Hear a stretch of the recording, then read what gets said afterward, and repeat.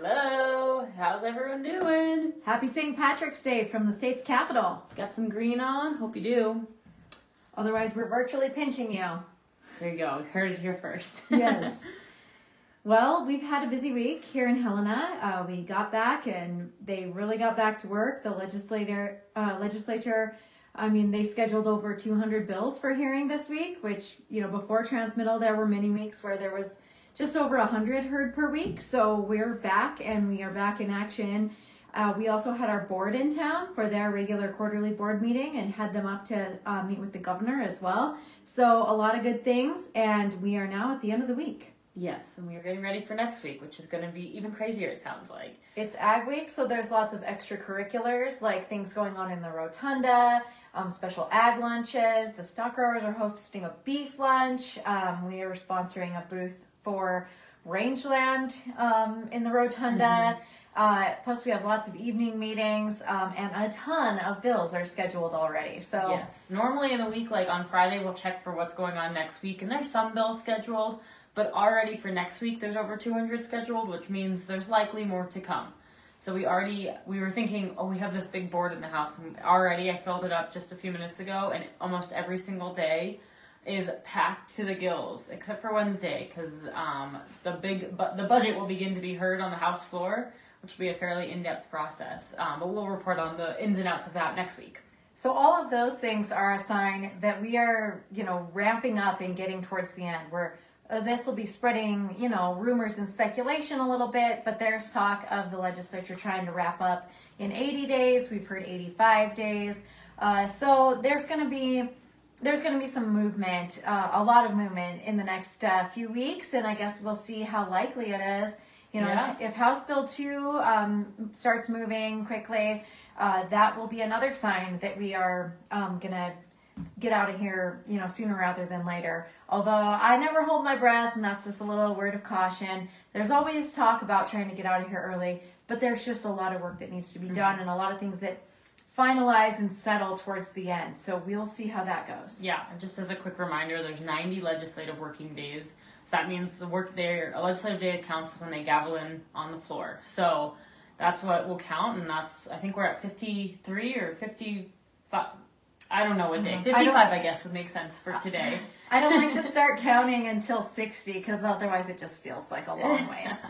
But we are moving quickly now, and we had several bills this week that you've probably heard us talk about before because they were almost all repeats. So what do you have you want to share? Yeah, so one of the big bills that we've talked about a ton, but I'll talk about it again because it is important, is House Bill 114. That comes from the Comprehensive Water Review. This bill was heard quite a few weeks ago in the House in regards to, this one talks about the permanent change process, so it drastically decreases the timeline and puts some real structures on that timeline about how the permanent change process works for water rights working with DNRC. As Nicole mentioned earlier, our board was in town, which was great timing because our board member from District 2, J.M. Peck, I see that you're watching on Instagram, so welcome. He was able to testify, and as always, he did a great job in delivering the message about why this bill is really important for agriculture. That bill was heard in Senate Natural Resources this week. Again, had all support. There was no opposition, some really good questions from the committee, and hopefully they'll take action on it soon. And so again, a repeat, but very important.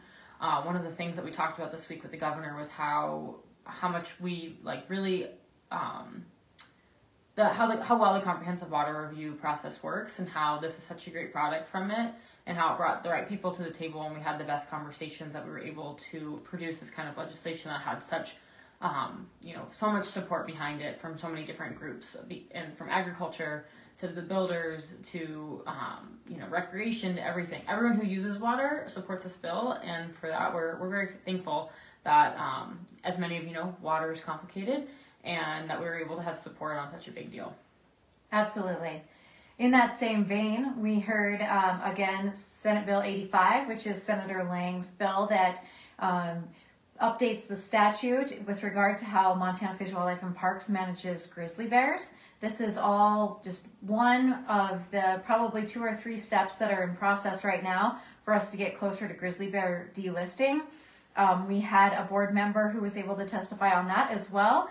Nick Corville from Charlotte came and testified before House Fish, Wildlife, and Parks yesterday, actually. And he's our YF&R chair and lives up where there are grizzly bears, and was able to give a great testimony on, you know, what it's like to have this animal around, and just basically really made the case that there's such a presence. It's time for delisting, and it's time to take those steps. He did a great job. He even got a question, knocked it out of the park with his answer, and so it's always fantastic to have our members up here to be able to share your personal stories one-on-one or, you know, in front of committees with legislators. So great news there. What else do we want to share? Yeah, I mean, those were two of the big bills. There were some other bills that were heard. I think all of them were bills that that were on their second go-around. So, you know, this morning we talked about eminent domain. This afternoon we're going to talk about ag education, making sure that there's some funding, the right funding for ag education programs in schools all around the country. And it was a busy week with all good stuff. I'm blanking on what we did the beginning of the week. It seems like so long ago. It does seem like 100 years ago. But one thing, another kind of new issue I guess we haven't talked about on here before is this morning we supported Representative Vinton's resolution. It's HJ10, and it basically reiterates our continued support for our partnership, our sister state status, and our trade relationship with the country of Taiwan. I was glad I made it up there because I was the only proponent, but there were no opponents. You know, it's a big deal for us to have more markets, and especially international markets. Taiwan is a huge purchaser of Montana grain and also Montana beef. So we were, you know, very happy to go in and support that resolution to continue to convey our support for this relationship. Yeah.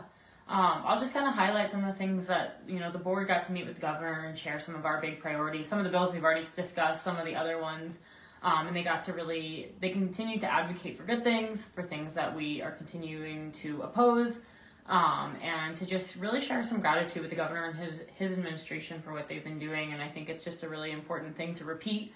Really worth repeating that we're really lucky to have a governor who he gets around the whole state to get to each county and visit all sorts of different Montanans, including a lot of farms and ranches. And so as we approach next week with Ag Week, I think that's important. We'll be highlighting a lot of different stuff throughout the week.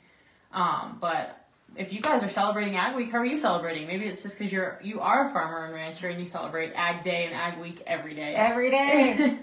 Well, I'm looking for questions and I don't see any, but we didn't do one of these during the transmittal break, so maybe we'll give a quick update on the status of a few other bills.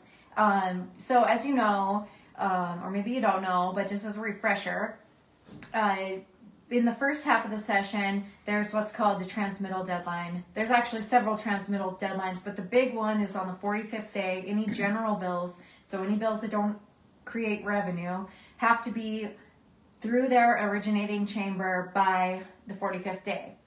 Oh my gosh, we just have the mailman showing up here, so sorry if there's some noise. But so by that point, things have to have passed their original house, or if they're on the table, they're considered dead. So two of those that we're pleased to report, actually all of the bills we've opposed, except for one, are currently dead. So two of the ones that are dead are both of the right to repair bills. As you've heard me say before, these were unnecessary pieces of legislation that went beyond what our members had been asking for on this. And also, since we didn't get to report to you last week, there's been more positive movement on this through the method that Farm Bureau has chosen to pursue. So we, as you know, chose to pursue an option of a private market discussion, a private business negotiation. We were pleased to sign an MOU with John Deere in January, outlining all of the things that now farmers and ranchers are able to do in regard to right to repair with John Deere. Not just farmers and ranchers, all equipment owners. I always need to remember that.